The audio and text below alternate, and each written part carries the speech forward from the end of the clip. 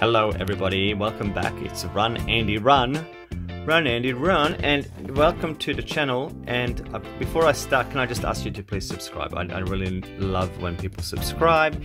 I've had a few people joining me recently, and you can be one of those people as well. There's lots of videos on all sorts of things. Today we're talking watches, we talk gimbals, phones, tablets, motorbikes, stuff, I don't know, whatever. Just come and join, and sometimes you might like what I've put up. But anyway, here's another watch from Aliexpress, and this actually has some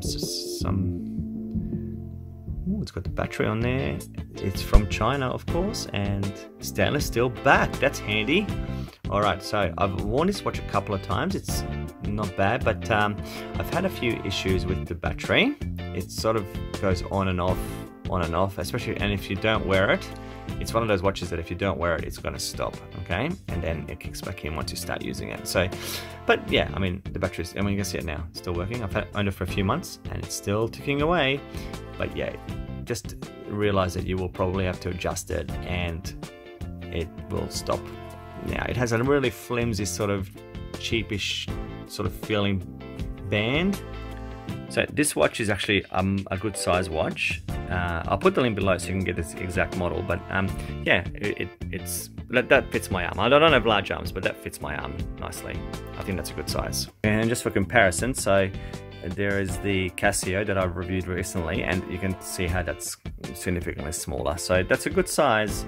That is a little bit small.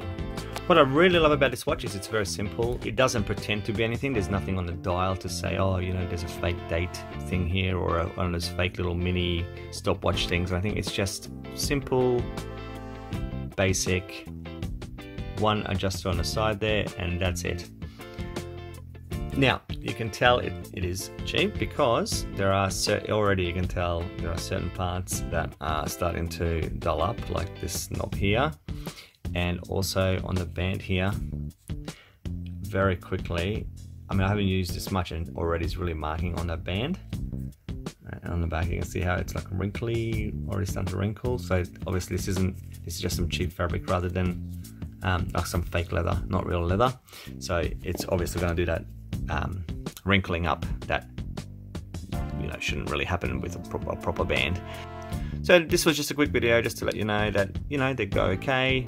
The supplier of this one gave it a decent battery, but it will stop if you stop using it. So just, yeah, if you're a regular user of a watch, great.